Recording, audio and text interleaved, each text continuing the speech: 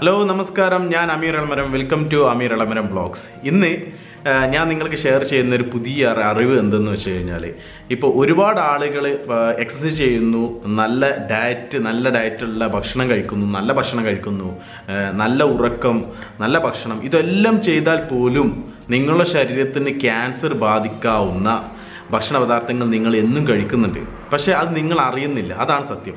അപ്പോൾ ഇന്നത്തെ വീഡിയോയിലൂടെ നിങ്ങൾ ദിവസവും കഴിച്ചുകൊണ്ടിരിക്കുന്ന ഭക്ഷണ പദാർത്ഥങ്ങളിൽ നിങ്ങൾക്ക് ക്യാൻസർ ഉണ്ടാക്കുന്ന കാര്യങ്ങളുണ്ട്. അത് ഏതൊക്കെയാണെന്ന് നിങ്ങൾക്ക് മനസ്സിലാക്കാൻ വേണ്ടിയാണ് ഈ വീഡിയോ. ഞാനിവിടെ 12 തരം ഭക്ഷണ പദാർത്ഥങ്ങൾ ഞാൻ നിങ്ങൾക്ക് പറഞ്ഞു തരുന്നുണ്ട്.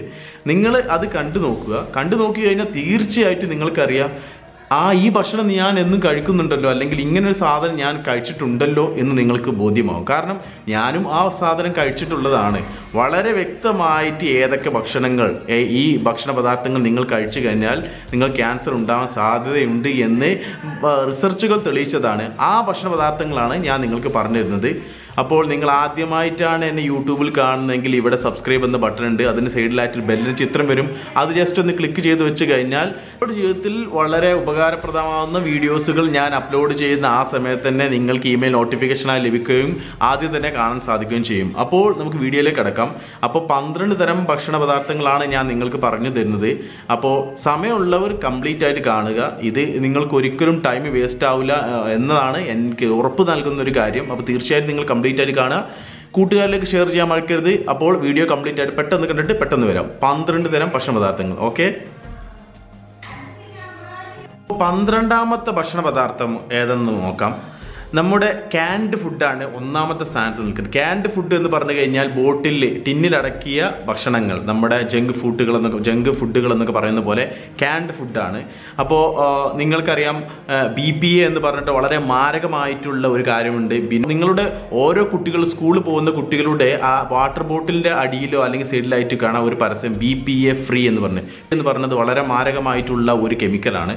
അത് അകത്ത് ചെന്ന് കഴിഞ്ഞാൽ ക്യാൻസർ അതുപോലെ പലതരം അസുഖങ്ങൾ ഉണ്ടാവാൻ വളരെ സാധ്യത ഉള്ളത് കൊണ്ടാണ് BPA ഫ്രീ. അതിന് തന്നെ കാറ്റഗറി ഉണ്ട്, കോഡ് 1, 2, 3, 4 എന്ന് പറഞ്ഞിട്ടുള്ള BPA കോഡുകൾ. അപ്പോൾ ഈ ചിത്രത്തിൽ അതൊക്കെയാണ് കാണുന്നത്. ഈ ചിത്രത്തിൽ നോക്കി കഴിഞ്ഞാൽ BPA ഫ്രീ എന്ന് പറഞ്ഞിട്ടുള്ള വാട്ടർ ബോട്ടിൽ. അപ്പോൾ ഈ ഒരു കാര്യം ഫസ്റ്റായിട്ട് പറയാൻ കാരണം, നിങ്ങളുടെ കുഞ്ഞു കുട്ടികൾക്ക് നിങ്ങൾ കൊടുക്കുന്ന വാട്ടർ ബോട്ടിലിൻ്റെ ആ കാറ്റഗറി, അതിൻ്റെ ഏറ്റവും ബോട്ടം താഴെ ഭാഗത്തായിട്ട് നിങ്ങൾ കാണാം BPA ഒരു കാറ്റഗറി. അപ്പോൾ BPA ഇല്ലാത്ത ടൈപ്പുള്ള വാട്ടർ ബോട്ടിൽ കുട്ടികൾക്ക് വാങ്ങിച്ചു കൊടുക്കണം. അതുപോലെ തന്നെ ടൊമാറ്റോ നമുക്ക് ഗൾഫ് നാടുകളിലൊക്കെ വരുന്നത് ചെറിയ ക്യാൻഡ് ടിന്നാണ്. ടൊമാറ്റോ അസിഡിക്കാണ് നാച്ചുറലായിട്ട്. അപ്പോൾ ഇത് ഒരുപാട് കാലം ഈ ഒരു ക്യാൻഡ് ടിന്നിലാക്കി വെച്ച് കഴിഞ്ഞാൽ അതിൽ നിന്ന് വളരെ ഈ അസിഡിക് ആയിട്ടുള്ള ഈ ടൊമാറ്റോ അതുപോലെ തന്നെ ഈ മെറ്റലിൻ്റെ ഇതും റിയാക്ഷൻ വന്നിട്ട് ഒരുപാട് കെമിക്കൽസ് റിലീസ് ചെയ്യാൻ സാധ്യതയുണ്ട്. അപ്പോൾ മാക്സിമം നിങ്ങൾ ഈ ക്യാൻഡ് ടൊമാറ്റോസ് സോസുകൾ ഒഴിവാക്കുക എന്നതാണ് നമുക്ക് പറയാനുള്ളത്. അപ്പോൾ BPA ഫ്രീ ആയിട്ടുള്ള ബോട്ടിൽസ് വാങ്ങുക. അപ്പോൾ നെക്സ്റ്റ് ആയിട്ട് കാണാൻ പോകുന്നത് നമ്മൾ 11ാമത്തെ സ്ഥാനത്ത് നിൽക്കുന്നത് കാര്യം എന്താണെന്ന്. 11ാമത്തെ സ്ഥാനത്ത് നിൽക്കുന്നത് നമ്മുടെ ഹൈഡ്രോജനേറ്റഡ് ഓയിൽസ് ആണ്. ഹൈഡ്രോജനേറ്റഡ് ഓയിൽസ് എന്ന് പറയുമ്പോൾ ആളുകൾ വിചാരിക്കും ഇതെന്തോ വലിയ സംഭവമാണെന്നുള്ളത്. ഇത് ആ ഒരു ടേമാണ് നിങ്ങളെ വളരെ കഷ്ടത്തിലാക്കുന്നത്, അല്ലെങ്കിൽ ആശയക്കുഴപ്പത്തിലാക്കുന്നത്. എന്നാൽ ഇതിൻ്റെ വളരെ സത്യാവസ്ഥ നിങ്ങൾ മനസ്സിലാക്കേണ്ടത്, ഹൈഡ്രോജനേറ്റഡ് ഓയിൽ എന്ന് പറഞ്ഞു കഴിഞ്ഞാൽ നമ്മുടെ സാധാരണ ഡാൽഡ വനസ്പതി എന്ന് പറഞ്ഞിട്ടുള്ള കാര്യമാണ്. സാധാരണ ഓയിൽസുകൾ അതിൻ്റെ ലോങ് ലൈഫിന് കൂടുതൽ കാലം നിലനിൽക്കാൻ വേണ്ടിയും കമ്പനി ലാഭത്തിന് വേണ്ടിയിട്ട് അത് ഹൈഡ്രോജനേറ്റഡ് ഓയിൽസ് ആക്കി മാറ്റുന്നു. ആ ഓയിൽസിനെ ഹൈഡ്രോജൻ അയൺ ആഡ് ചെയ്ത് അതിനെ സോളിഡ് രൂപത്തിലേക്ക്, ഡാൽഡ വനസ്പതി ആ രൂപത്തിലേക്ക് ആക്കിയിട്ട് അത് പാക്ക് ചെയ്യുന്നത്. അതാണ് ഹൈഡ്രോജനേറ്റഡ് ഓയിൽ എന്ന് പറഞ്ഞത്. ഈ ഹൈഡ്രോജനേറ്റഡ് ഓയിലുകൾ വളരെയേറെ മാരകമായിട്ടുള്ള പ്രശ്നങ്ങൾ ഉണ്ടാകുന്നു. ഡാൽഡ, മാർഗറിൻ, ഈ വനസ്പതി എന്ന് പറഞ്ഞിട്ടുള്ള സംഭവങ്ങളൊക്കെയാണ് ഇത്. നമ്മൾ നിത്യമായിട്ട് ഉപയോഗിക്കുന്ന ഒരു സംഭവമാണ് ഇത്. അപ്പോൾ നിങ്ങൾ വളരെയേറെ ശ്രദ്ധിക്കണം. ഹൈഡ്രോജനേറ്റഡ് ഓയിൽസ് വളരെ മാരകമായിട്ടുള്ള പ്രശ്നങ്ങൾ ഉണ്ടാക്കുന്നു എന്ന് ഞാൻ വെറുതെ പറയില്ല. നിങ്ങൾ ഗൂഗിളിൽ ഒന്ന് സെർച്ച് ചെയ്ത് കഴിഞ്ഞാൽ അറിയാം അതിൻ്റെ സത്യാവസ്ഥ എന്തെന്ന്. അപ്പോൾ ഇത് കമ്പനി ലാഭത്തിന് വേണ്ടിയിട്ടാണ് ഇങ്ങനെ ഉപയോഗിക്കുന്നത്. നിങ്ങൾ തീർച്ചയായിട്ടും നമ്മുടെ ഈ LCHF ഫോളോ ചെയ്യുന്ന ആളുകൾ മനസ്സിലാക്കേണ്ടത്, ഓൾറെഡി LCHFൽ നമ്മൾ ഡാൽഡ, മാർഗറിൻ എല്ലാം ഒഴിവാക്കുന്നുണ്ട്. ഓയിൽസ്, ഏറ്റവും നല്ല ഓയിൽസ് എന്ന് പറഞ്ഞത് നമ്മുടെ കോക്കനട്ട് ഓയിലാണ്. പ്യുവർ ആയിട്ടുള്ള കോക്കനട്ട് ഓയിൽ. അത് കമ്പനിയിൽ നിന്ന്, അതായത് നമ്മുടെ സൂപ്പർ മാർക്കറ്റിൽ നിന്ന് കിട്ടുന്നത് എത്രത്തോളം നല്ലതാണെന്ന് എനിക്ക് പറയാൻ പറ്റില്ല. പക്ഷേ നിങ്ങൾ സ്വന്തമായിട്ട് വീട്ടിൽ ആട്ടിയെടുക്കുന്ന വെളിച്ചെണ്ണ വളരെ ശുദ്ധമാണ്. അത് പ്യുവർ ഓയിലാണ്. അതായത് നമ്പർ 10 10ാം സ്ഥാനത്ത് നിൽക്കുന്നത് നമ്മുടെ മൈക്രോവേവ് ഓവനിൽ ഉപയോഗിക്കുന്ന പോപ്കോൺസ് ആണ്. സാധാരണ പോപ്കോൺസ് യൂസ് ചെയ്യുന്നത് നമ്മൾ കഴിക്കുന്നത് പ്രോബ്ലം ഒന്നുമില്ല, അതുകൊണ്ട് ഇതിനൊന്നും ഒരു തെറ്റിദ്ധാരണ വേണ്ട. സാധാരണ പോപ്കോൺ നമ്മൾ വീട്ടിലുണ്ടാക്കുന്ന പോപ്കോൺ കുഴപ്പമില്ല, അത് നല്ലതാണ്. പക്ഷേ മൈക്രോവേവ് ഓവൻ പോപ്കോൺ, അതായത് ഗൾഫിലുള്ള ആളുകൾക്ക് ഇപ്പോൾ നമ്മുടെ സൂപ്പർ മാർക്കറ്റിലൊക്കെ അവൈലബിൾ ആണ്. ഒരു ചെറിയൊരു പാക്കറ്റ്, ആ പാക്കറ്റ് ജസ്റ്റ് മൈക്രോവേവിൻ്റെ ഉള്ളിൽ വെച്ച് കഴിഞ്ഞ് ജസ്റ്റ് അടച്ച് ഒരു 2 മിനിറ്റ് 3 മിനിറ്റ് ആകുമ്പോൾ ഈ പാക്കറ്റ് ഓപ്പണായി പറഞ്ഞാൽ അത് വലുതായിട്ട് അതിൽ പോപ്കോൺ റെഡി ആവുന്ന ഒരു പരിപാടിയുണ്ട്.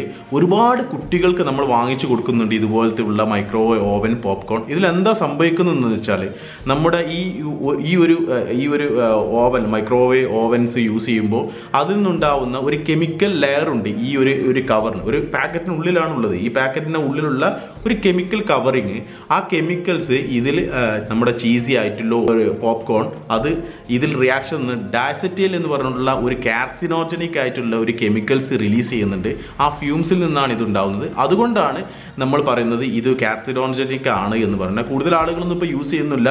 നിങ്ങൾ വീട്ടിൽ തന്നെ സ്വന്തമായിട്ട് ഉണ്ടാക്കാവുന്നതാണ് പോപ്കോൺ, വളരെ സിമ്പിളായിട്ട്. അതിൻ്റെ വീഡിയോസിൻ്റെ ഒരു ലിങ്ക് ഞാൻ ഇവിടെ കൊടുക്കാം.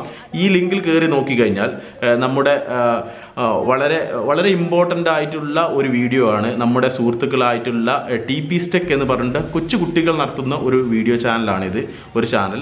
ആ ചാനൽ അവരുണ്ടാക്കിയ ഒരു പോപ്കോണിൻ്റെ ഒരു ലിങ്കാണ് ഈ മുകളിൽ പോകുന്നത്. ഇത് ക്ലിക്ക് ചെയ്ത് കഴിഞ്ഞാൽ സ്വന്തം വീട്ടിൽ നിങ്ങൾക്ക് എങ്ങനെ പോപ്കോൺ ഉണ്ടാക്കാം എന്ന് പറഞ്ഞിട്ടുള്ള ഒരു വീഡിയോ നിങ്ങൾ കാണാവുന്നതാണ്. ആ വീഡിയോ ആ ചാനൽ കയറി നോക്കുക. TP സ്റ്റെക്ക് എന്ന് പറഞ്ഞിട്ടുള്ള ഒരു ചാനൽ. കുട്ടികളാണ്, സ്കൂൾ പഠിക്കുന്ന കുട്ടികളാണ് യൂട്യൂബിൽ വീഡിയോ ചെയ്യുന്നത്. വളരെ രസകരമായി തോന്നി. മലപ്പുറത്തുകാരായിട്ടുള്ള കുട്ടികളാണ്. നിങ്ങളതൊന്ന് കണ്ടു നോക്കുക.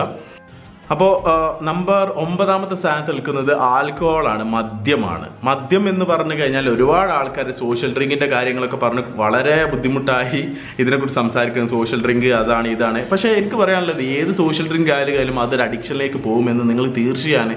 ആ കമ്പനി തന്നെ, അല്ലെങ്കിൽ ഈ മദ്യത്തിൻ്റെ കുപ്പിയിൽ തന്നെ ഇത് കഴിച്ചു കഴിഞ്ഞാൽ ക്യാൻസർ വരും, അല്ലെങ്കിൽ മാരകമായിട്ടുള്ള അസുഖം വരുമെന്ന് എഴുതി വെച്ചിട്ടുള്ള ഒരു കാര്യമാണ്. പിന്നെ അതിൽ കൂടുതലായിട്ട് എനിക്ക് പറയാനൊന്നുമില്ല. അത് നിങ്ങൾ ഒന്ന് ആലോചിച്ച് കഴിഞ്ഞാൽ അറിയാം മദ്യപാനം വളരെ ഹാനികരമാണ് എന്നുള്ളത്. അപ്പോൾ 8ാം സ്ഥാനത്ത് നിൽക്കുന്നത് നമ്മുടെ സോഡകളാണ്. നിങ്ങൾക്കറിയാം പലതരം സോഡകൾ നമ്മുടെ നാട്ടിൽ പണ്ട് അവൈലബിൾ ആയിരുന്നു. പണ്ട് ദാഹിച്ചു കഴിഞ്ഞാൽ എല്ലാവരും സോഡയായിരുന്നു കഴിച്ചിരുന്നത്, നമ്മൾ ഹൈഡ്രജൻ കയറ്റിയിട്ടുള്ള ആ സോഡ. അപ്പോൾ ഇപ്പോൾ ആളുകൾക്ക് വളരെയേറെ അവബോധം വന്നു കഴിഞ്ഞു, സോഡ ഒരു കാര്യവുമില്ല കഴിച്ചത് കൊണ്ട്. അപ്പോൾ സോഡ എല്ലാവരും ഒഴിവാക്കുകയാണ് ചെയ്യുന്നത്. ഈ സോഡ എന്ന് പറഞ്ഞു കഴിഞ്ഞാൽ ഇപ്പോൾ നമ്മൾ ഒരുപാട് കാലങ്ങൾക്ക് മുമ്പ് എനിക്കറിയാം നമ്മുടെ നാട്ടിലൊക്കെ എന്ന് പറഞ്ഞു കഴിഞ്ഞാൽ കളറായിട്ടുള്ള സ്ക്വാഷുകളൊക്കെ കിട്ടുമായിരുന്നു. ഇപ്പോൾ ഒരു വിരുന്നിന് പോയി കഴിഞ്ഞാൽ നാട്ടിലെല്ലാം ആദ്യം കലക്കുന്നത് കെമിക്കൽസ് ഡൈ ചെയ്തിട്ടുള്ള സ്ക്വാഷുകൾ കലക്കിയിട്ടായിരുന്നു. ഇപ്പോൾ ആ ഒരുപാട് കാലത്തിന് ശേഷം അതെല്ലാം ഒഴിവായി. ഇപ്പോൾ ആരും സ്ക്വാഷ് യൂസ് ചെയ്യുന്നില്ല, സോഡകൾ കൂടുതലായിട്ട് യൂസ് ചെയ്യുന്നില്ല. സോഡ കമ്പനികളൊക്കെ ഇപ്പോൾ പൂട്ടി വരികയാണ്. കാരണം അതൊന്നും ഇപ്പോൾ ആളുകൾക്ക് ആവശ്യമില്ല. അവരൊക്കെ കൂടുതലും ഹെൽത്തി ആയിട്ടുള്ള അവയർനെസ് കിട്ടി സോഡകൾ യൂസ് ചെയ്യുന്നുണ്ട്. അപ്പോൾ സോഡകൾ ഒഴിവാക്കുക, അത് നല്ലതല്ല ശരീരത്തിന്. അടുത്തതായി നമ്മൾ നോക്കാൻ പോകുന്നത് ആർട്ടിഫിഷ്യൽ സ്വീറ്റ്നേഴ്സ് ആണ്. അത് കൃത്രിമ തരത്തിൽ ഉണ്ടാക്കുന്ന മധുരം ഉണ്ടാകുന്ന സാധനങ്ങൾ. അത് ആസ്പർട്ടൈം എന്ന് പറഞ്ഞിട്ടുള്ള ഒരു കാര്യമുണ്ട്. ആസ്പർട്ടൈം എന്ന് പറഞ്ഞത് ഒരു ആർട്ടിഫിഷ്യൽ സ്വീറ്റ്നർ ആണ്. ഇത് വളരെയേറെ കാർസിനോജനിക് ആയിട്ടുള്ള ഒരു കാര്യമാണ്. നമ്മുടെ ഒരുപാട് റിസർച്ചുകളൊക്കെ അത് തെളിയിക്കുന്നത് ഈ ആസ്പർട്ടൈം യൂസ് ചെയ്ത് കഴിഞ്ഞാൽ ക്യാൻസർ ഉണ്ടാക്കാനുള്ള സാധ്യതയുണ്ട്. ഇപ്പോൾ LCHF തന്നെ ഒരുപാട് ആളുകൾ ചോദിക്കുന്ന ചോദ്യമാണ്, സ്റ്റിവിയ യൂസ് ചെയ്യാൻ പാടുണ്ടോ ഇല്ലയോ. സ്റ്റിവിയ എന്ന് പറഞ്ഞത് ഒരു തരം ചെടിയുടെ ലീഫാണ്, ഇലയാണ്. അതിൽ നിന്ന് ഉണ്ടാക്കുന്ന ഒരു സ്വീറ്റ്നറാണ്, ആർട്ടിഫിഷ്യൽ സ്വീറ്റ്നറാണ് സ്റ്റിവിയ എന്ന് പറഞ്ഞിട്ടുള്ളത്. അത് LCHF യൂസ് ചെയ്യാൻ പാടില്ല. ഹബീബ് റഹ്മാൻ സാറും പറഞ്ഞിട്ടുണ്ട്. എല്ലാ തരത്തിലുള്ള ആർട്ടിഫിഷ്യൽ സ്വീറ്റ്നേഴ്സിലും അതിൽ ഒരു കണ്ടന്റ് നമ്മൾ കൃത്യമായിട്ടുണ്ടാക്കുന്ന ഒരു കണ്ടന്റ് ഉണ്ടായിരിക്കും. അതുകൊണ്ട് തന്നെ ഈ ആർട്ടിഫിഷ്യൽ സ്വീറ്റ്നേഴ്സ് ഉപയോഗിക്കാതെ തന്നെ നമ്മുടെ LCHF വളരെയേറെ നല്ല എഫക്റ്റ് കിട്ടുന്നുണ്ട്. എന്തിനാ പിന്നെ ആർട്ടിഫിഷ്യൽ സ്വീറ്റ്നേഴ്സ് യൂസ് ചെയ്യുന്നത്? ഒരുപാട് ആളുകൾ സ്റ്റിവിയ യൂസ് ചെയ്യാൻ പറ്റുമോ ഇല്ല എന്ന് ചോദിക്കുന്നുണ്ട്. സ്റ്റിവിയ യൂസ് ചെയ്യാൻ പാടില്ല LCHF. പിന്നെ സാധാരണ ജീവിതത്തിൽ നിങ്ങൾ യൂസ് ചെയ്യുമോ ഇല്ലയോ എന്ന് നമുക്ക് അറിയേണ്ട ആവശ്യമില്ല. മാക്സിമം ഒഴിവാക്കുക. അതുപോലെ ആസ്പർട്ടൈം എന്ന് പറഞ്ഞിട്ടുള്ള കെമിക്കൽ സ്വീറ്റ്നേഴ്സും ഒഴിവാക്കുന്നതായിരിക്കും. ഇതെല്ലാം വളരെ കാർസിനോജനിക് ആയിട്ടുള്ള ഒരു കാര്യമാണ്. അടുത്തത് നമ്മൾ നോക്കാൻ പോകുന്നത് ഫാംഡ് ഫിഷാണ്. ഫാംഡ് ഫിഷ് എന്ന് പറഞ്ഞു കഴിഞ്ഞാൽ സാധാരണ കായലിലോ അല്ലെങ്കിൽ നമ്മുടെ ഈ കുളങ്ങളിലോ നമ്മുടെ കിട്ടാത്ത, നമ്മുടെ പെർട്ടിക്കുലറായിട്ട് ഫിഷ് ഫാമിങ് ചെയ്ത് അവിടെ നിന്ന് കിട്ടുന്ന ഫിഷുകളാണ്. നിങ്ങൾക്കറിയാം omega-3 ഫാറ്റി ആസിഡ് കൂടുതലായിട്ട് കിട്ടാൻ വേണ്ടി നമ്മൾ കൂടുതൽ ഫിഷ് കഴിക്കുന്നു, നല്ലതാണ് എന്ന് പറയുന്നു. നല്ലത് തന്നെ, കുഴപ്പമില്ല. അവിടെ ഫാംഡ് ഫിഷുകൾ തിലാപ്പിയ, അതുപോലെ നോർവീജിയൻ റീജിയനിലൊക്കെ കാണുന്ന സാൽമൺ. ഈ സാൽമൺ എന്നൊക്കെ പറഞ്ഞു കഴിഞ്ഞാൽ വളരെയേറെ കലോറി കുറവും അതുപോലെ തന്നെ നല്ല ഫാറ്റി ആയിട്ടുള്ള നല്ല പ്രോട്ടീൻ അടങ്ങിയ സാൽമൺ നിങ്ങൾ ഗൾഫ് രാജ്യങ്ങളിലെല്ലാം കിട്ടും സാൽമൺ. ഇത് നോർവീജിയനിലായിട്ടുള്ള വളരെ പ്രഷ്യസ് ആയിട്ടുള്ള മീനാണ്, നല്ലതാണ് അത് കഴിക്കുന്നത്. പക്ഷേ അത് വാണിജ്യ അടിസ്ഥാനത്തിൽ പൈസ കിട്ടാൻ വേണ്ടിയിട്ട് അവർ പല കെമിക്കൽസും അല്ലാതെ പല ഫീഡിങ് എല്ലാം കൊടുത്ത് ഇതിനെ വളരെ കൂടെ കൂടിപ്പിച്ച് തടി കൂട്ടി ഉണ്ടാക്കുന്ന പല സംഭവങ്ങളുണ്ട് ചൈന ഭാഗത്തു നിന്നൊക്കെ വരുന്നത്. അപ്പോൾ നിങ്ങൾ ശ്രദ്ധിക്കുക, ഇത്തരം മീനുകൾ ഒഴിവാക്കണം. സാൽമൺ കഴിക്കുന്നത് കുഴപ്പമില്ല, പക്ഷേ നല്ല ബ്രാൻഡഡ് നല്ല രാജ്യങ്ങളിൽ നിന്ന് വരുന്ന നോർവീജിയൻ റീജിയനിലുള്ള സാൽമണൊക്കെ ഓക്കെ. തിലാപ്പി അതുപോലെ തന്നെ ഈജിപ്തിൻ്റെ ഒക്കെ നല്ല പ്രൊഡക്റ്റുകളുണ്ട്, ഈജിപ്തിൽ നിന്നൊക്കെ വരുന്ന തിലാപ്പി ഗൾഫുകാർക്കൊക്കെ അറിയാം, അതാണ് തിലാപ്പിയ നല്ലത്. അതുപോലെ വേറെ രാജ്യങ്ങളൊക്കെ വരുന്നത് ശ്രദ്ധിച്ചു കൊണ്ട് വാങ്ങുക ഫാംഡ് ഫിഷ്. ഇപ്പോൾ അടുത്തത് റിഫൈൻഡ് ആയിട്ടുള്ള ഷുഗറുകളാണ്. ഷുഗറുകൾ എന്ന് പറഞ്ഞു കഴിഞ്ഞാൽ നമ്മുടെ LCHF തീരെ യൂസ് ചെയ്യാൻ പാടില്ലാത്തൊരു കാര്യമാണ് ഷുഗർ. മധുരമുള്ള ഫ്രൂട്ടുകളും മധുരമുള്ള ഒരു കാര്യവും നമ്മൾ യൂസ് ചെയ്യുന്നില്ല. അപ്പോൾ റിഫൈൻഡ് ഷുഗർ കഴിഞ്ഞാൽ സാധാരണ ഷുഗർ നിങ്ങൾക്കറിയാം വലിയ കല്ലുകളായിട്ട് വരുന്നത്, ഒന്നും കൂടി റിഫൈൻ ചെയ്യുമ്പോൾ അതിൽ ആർട്ടിഫിഷ്യലായിട്ട് പല കാര്യങ്ങൾ ചേർക്കുന്നു എന്നാണ് പറയുന്നത്.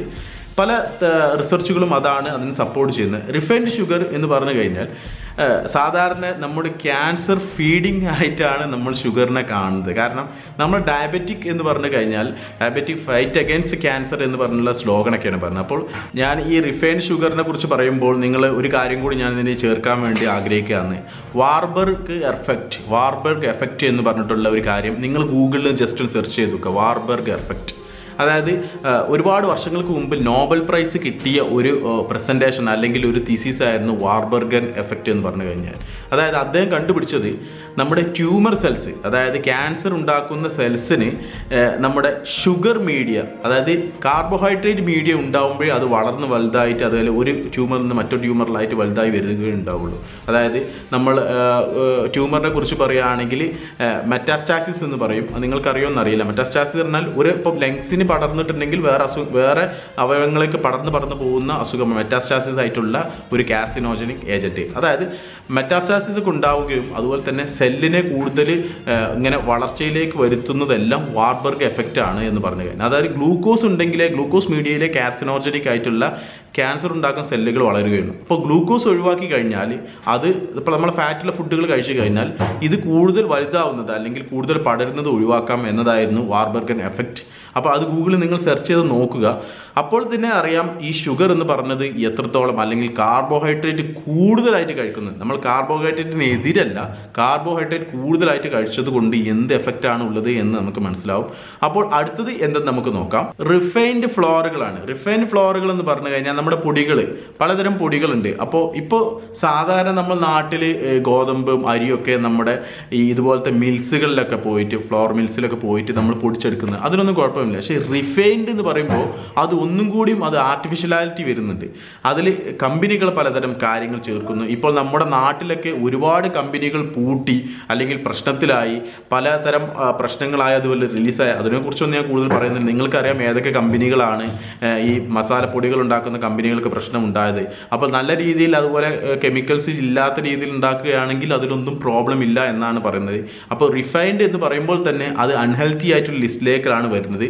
കൂടുതലെക്കുറിച്ച് അറിയുക, എന്നിട്ട് ബോധവാന്മാരാകുക എന്നാണ് പറയുന്നത്. റിഫൈൻഡ് എന്ന് പറയുമ്പോൾ തന്നെ കാർസിനോജനിക് ആയിട്ടുള്ള ഒരു ഏജന്റ് വരാനുള്ള സാധ്യത വളരെയേറെ കൂടുതലാണ്. അതുപോലെ റിഫൈൻഡ് ആയിട്ടുള്ള മസാലപ്പൊടികൾ, അതില്ലെങ്കിൽ പൊടികൾ, ഗോതമ്പ് പൊടി, അതുപോലെ തന്നെ അരിപ്പൊടികൾ, അതെല്ലാം ഒഴിവാക്കാൻ പറ്റുന്ന രീതിയിലേക്ക് ഒഴിവാക്കുക. നല്ല രീതിയിലുള്ള പൊടികൾ നല്ല കമ്പനിയുടെ വാങ്ങിച്ച് കഴിക്കാൻ നോക്കുക എന്നാണ് പറയാനുള്ളത്.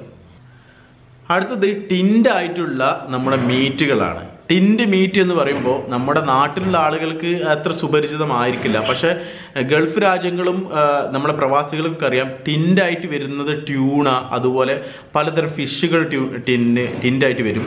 ഈ ചിത്രങ്ങളൊക്കെ അതിന് നിങ്ങൾ മനസ്സിലാക്കും എന്താ ടിൻഡായിട്ട് ബീഫുകൾ വരുന്നുണ്ട്. അപ്പോൾ ബീഫ് ഐറ്റംസുകളൊക്കെ അതുപോലെ ടിൻഡായിട്ട് വരുന്നുണ്ട്. അപ്പോൾ എനിക്ക് പറയാനുള്ളത്, ഞാൻ തന്നെ ടിൻഡ് ഫുഡ് പണ്ട് വാങ്ങിയിരുന്നു. പിന്നെ ഇപ്പോൾ ഈ ഒരു കാര്യങ്ങളെക്കുറിച്ച് അറിഞ്ഞപ്പോഴാണ് എനിക്ക് മനസ്സിലായത് ഇത് വളരെ ബുദ്ധിമുട്ട് അല്ലെങ്കിൽ കാർസിനോജനിക് ആണ് എന്ന് പറയാൻ കാരണം ഈ ടിൻഡ് ഫുഡ് നിങ്ങളൊന്ന് ആലോചിച്ച് നോക്കൂ. ഈ ട്യൂണ ആവട്ടെ അല്ലെങ്കിൽ ബീഫ് ആവട്ടെ, ഇതെല്ലാം ഒരു ടിന്നിലാണ് വരുന്നത്. ആ ടിന്ന് നമ്മളെ പെപ്സിയുടെ ബോട്ടിലൊക്കെ പോലെയാണ് വരുന്നത്. അത് ഓപ്പൺ ചെയ്യുമ്പോൾ അത് ചെറിയൊരു ലിക്വിഡ് കാണാം. ഞാൻ പൊതുവെ ആ ലിക്വിഡ് ഒഴിവാക്കാറാണ് പതിവ്. എന്നിട്ട് നല്ല തണുത്ത വെള്ളത്തിലും ചുടുവെള്ളത്തിൽ കഴുകിയിട്ടാണ് ഇത് യൂസ് ചെയ്യുന്നത്.